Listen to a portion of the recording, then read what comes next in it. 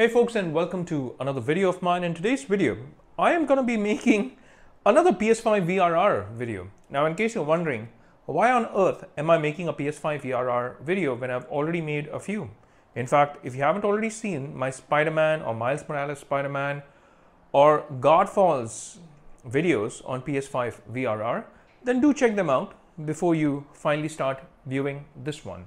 Now, the reason why I'm making this video is because of the fact that a lot of games are still not officially supporting PS5 VRR. Now, PS5 and PlayStation on their official blog on their website released a list of games which officially support PS5 VRR. But there are still games which you can play with the PS5 VRR turned on, meaning that it's supposedly kind of pushing PS5 VRR onto these games, and that may impact the game's performance either positively or negatively even. Because I've read some Reddit comments where some users on their televisions or on their monitors, they're also experiencing like blank screens or black screens, etc. So how does my Samsung AU9070 fare with the PlayStation 5 VRR turned on? Now, for the sake of this video, I'm again going to head over to the settings. I'm going to head over to screen and video, and I'm going to show you that my PS5 VRR is actually turned on. Now here, I've also turned this particular option on. So the toggle is on. And here it says that apply to unsupported games. Now, these unsupported games means that, they're not officially supported. So there is no official patch by the developer themselves. And I'm going to show you a few games.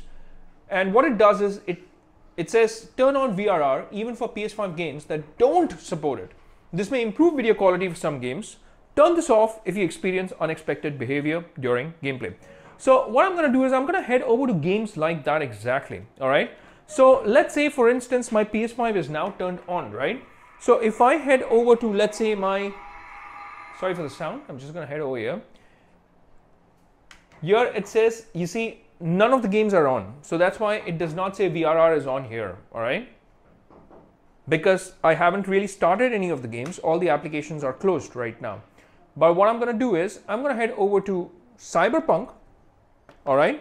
That's the first game that I'm going to show you that works with PS5 VRR. Not officially, because this is not an official patch by CDPR. So it's not a patch that they released stating that Cyberpunk 2077 now supports PS5 VRR. All right, I'm just going to reduce the audio here because it's coming straight out of my television right now. All right. Okay, I'm going to switch over to my stereo audio there. But what I'm going to show you is this. Please pay attention to this section. Now, you see how it originally stated when none of the games were running in the background, it stated that the VRR was not on. But as soon as I put Cyberpunk 2077 on, now the television information itself states that it's 3840 into 2160, VRR is working. Now, another place on your Samsung television where you can actually check that VRR is actually working on this game is the settings panel here. It says game mode is on and the VRR is also on. Now, when I turn VRR off from Sony's screen and video settings, this VRR will not show up here. Now that is how I can confirm that my Samsung AU9070 is supporting PlayStation 5's VRR despite of being an HDMI 2.0, by the way, all right? Because PS5's VRR supposedly is working on televisions with HDMI 2.1. Now the Samsung AU9070 is not an HDMI 2.1, it's an HDMI 2.0, but it is capable of running 1080p 120 Hz, and it also supports VRR. Now this VRR is running on my Samsung AU9070. How does this impact the game?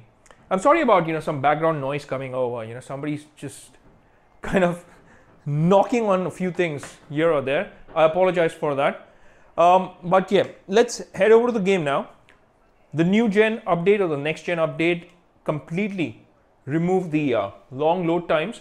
What I'm going to do is I'm going to pull up the game panel where it shows me the FPS counter. Now what I noticed is, I don't know what settings am I on. Let's head over to the video settings. I am on the quality mode. So on the quality mode, it's showing me 59 FPS, all right? And that's even when I'm driving around in the city. Okay, so it's a solid 59. I haven't noticed any drops here. Now the next gen update on Cyberpunk 2077 was really good. Especially if you were playing this on PlayStation 5, it gives you the best of both worlds, meaning visual fidelity as well as those high frame rates. Unfortunately, your Xbox Series S, which is my other go-to console, is locked at only 30 FPS. That's a bummer. But hey, what if I turn over the game settings to performance mode? Does that have any kind of an impact on this? Now VRR is still turned on and it's still a solid 59. By the way, if you're playing Cyberpunk on your PlayStation 5, this is the mode that you should actually play this game on, because it is silky, buttery smooth on this particular mode. Oopsie, enemy territory, run, run, run, run, Lola, run. Okay, not the place where you should be at.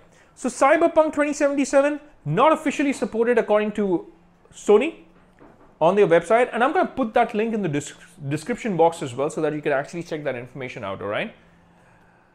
Okay, so now that we have checked this game out like this, what I can do is I can head over to, let's say,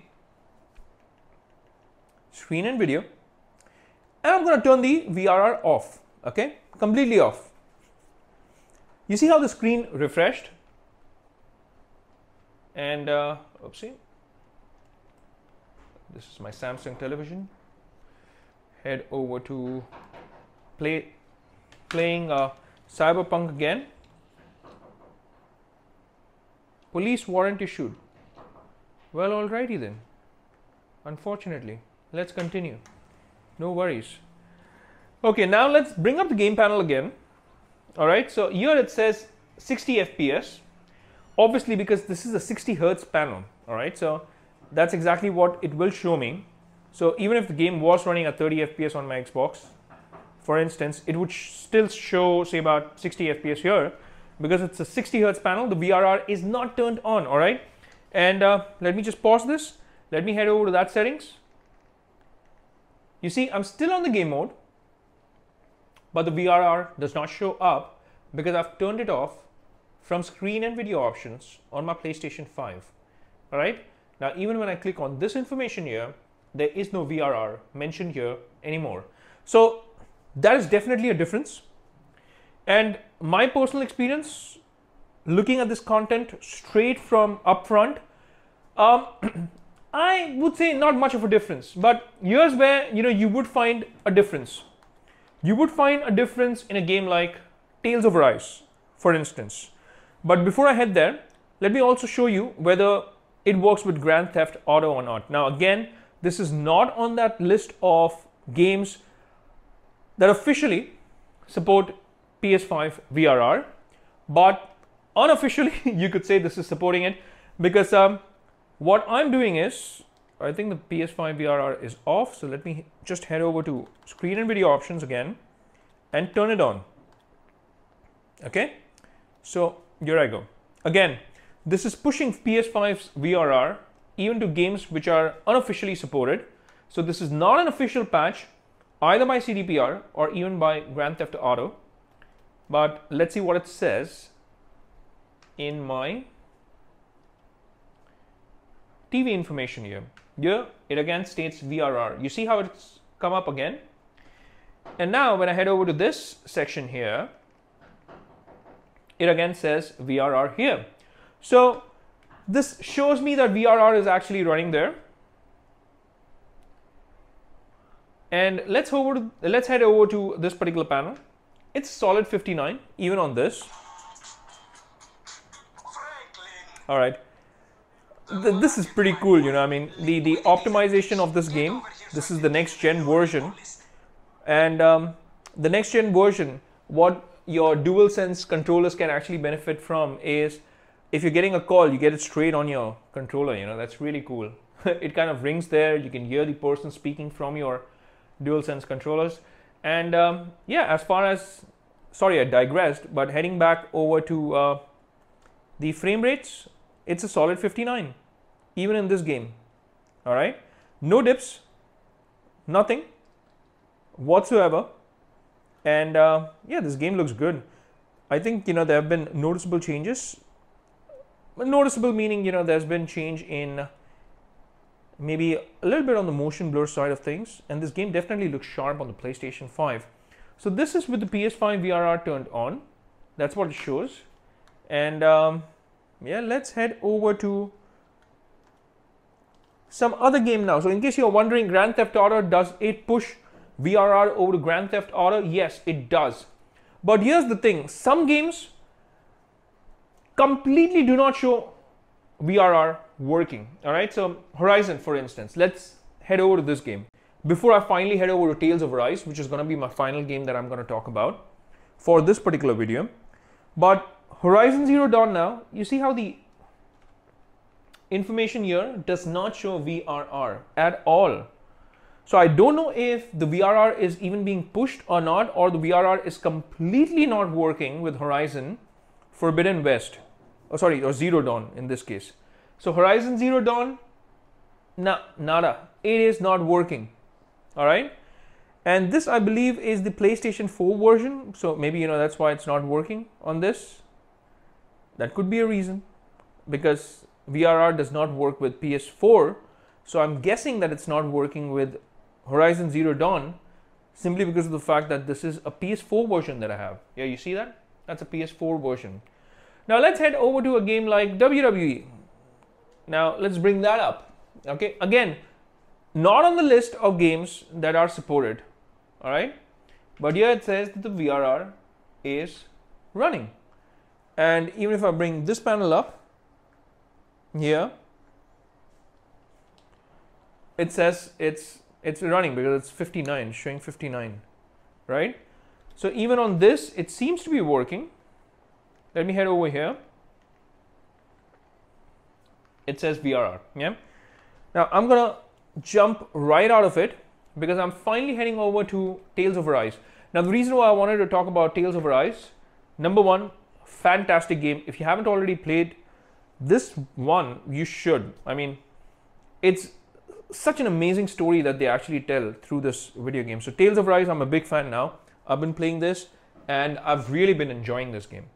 Now, the reason why I'm talking about it is because this game has an unlocked frame rate even in their quality mode. So on the quality mode, it's supposed to be running at 4K on your PlayStation 5, but the frame rates are not locked at 30 FPS or not locked at 60 FPS on the quality mode. On the performance mode, obviously, it is locked at 60 FPS and it is running at 1440p. But I'm playing this game on the quality mode just for reference. Now VRR is turned on, all right, and it shows VRR is working even from this panel here, as you can see. And now I'm heading over to the game panel, and here you can see that because it's an unlocked frame rate, you see how it's dipping to the 40s as well, and it's even heading over to the high 50s, like 52, 55. So, and this game looks gorgeous, by the way. I mean, it's such a beautifully designed game. And if you are into animes, if you're a fan of cartoons, then I'm sure you're going to enjoy this game. It has a lot to offer in terms of gameplay, in terms of the complexities of being an RPG, in terms of the storytelling. Brilliant game. But again, I digressed. Let me come back to the FPS. I don't know if you've been noticing the FPS counter. So that is what it shows when I play this game on the quality mode. Now, what if I head over to these settings? Oh, sorry, my bad. All right, let's head over to the frame rate mode. All right, so here I'm prioritizing frame rate, as you can see. Oh no, all right, save and go back. Do you wish to apply these changes? Of course I do, yes. And now I'm going to head back over into the gameplay. I'm going to pull up this counter now. It says a solid 59. You see how it says a solid 59? No more dips. No more dipping down to the 40 FPS.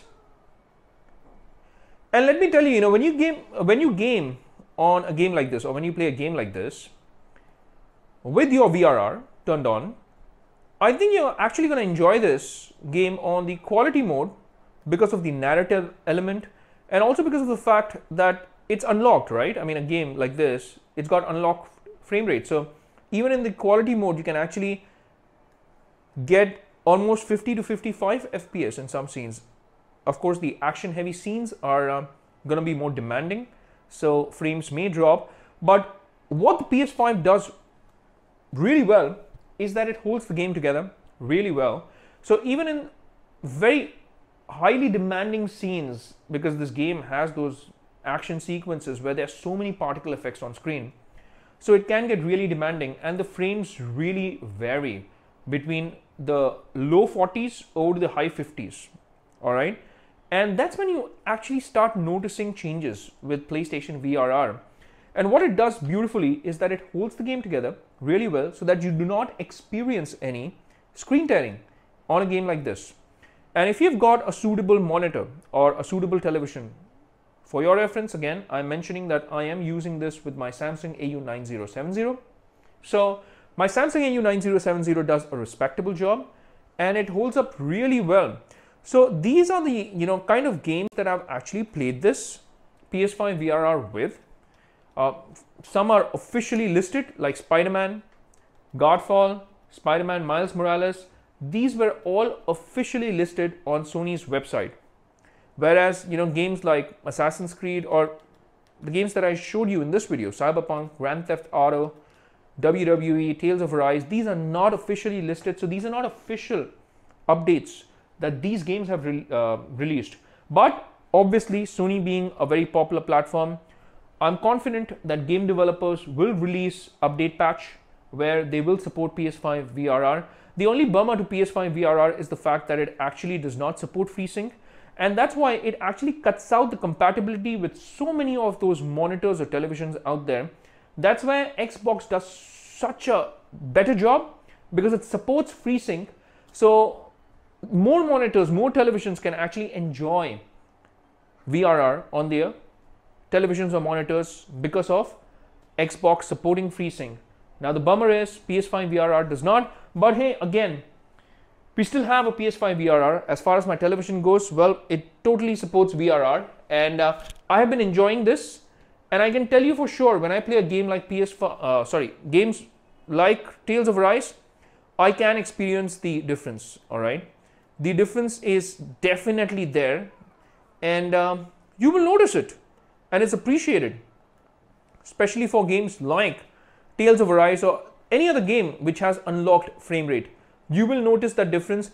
And if you have played these games and if on your screen you had experienced screen tearing as a result of the PS5 VRR update and this being pushed over to your television or to your monitor, I'm sure you're going to notice that those screen tearing experiences would now go away because of the PS5 VRR. So with that said, well, it's a wrap for this video as well, folks. And if you have any questions about these games, about the PS5 VRR, then feel free to ask me in the comments section, and also share your experiences with me. I would love to hear from you and know all about your experiences with PlayStation 5's VRR update. Now, if you have liked the content, then I will greatly appreciate if you could hit that like and subscribe button and also that bell icon in case you want to get notified with all my latest videos. With that said, again, it's a wrap for this one, and I will see you lovely folks in my next video. Until that time, I will say take care, stay safe, and may God bless you lovely folks.